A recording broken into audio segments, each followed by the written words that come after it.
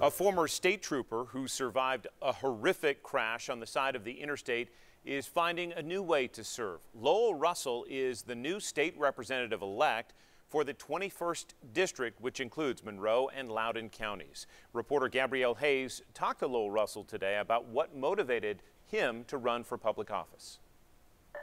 Lowell Russell says all people have something important to share with the world. Everyone's got a story to tell, and in some way, their story is going to help somebody else out. And Russell has his own story. Back in 2012, he was a THP trooper parked on the side of Interstate 40 in West Knoxville when he was hit by a trucker who fell asleep at the wheel. The wreckage caught fire.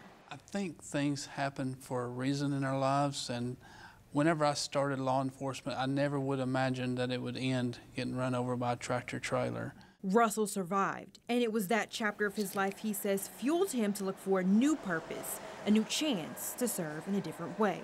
But I didn't want to go home and after my crash and sit on the couch on disability. I wanted to go back to work and find a new way to serve. So he decided his next chapter would include running for state rep in the 21st District, which includes Monroe and Loudoun counties. I asked them what they expected out of a state representative, and I thought that I could fulfill their expectations, and I look forward in doing that. Russell won with 76% of the vote.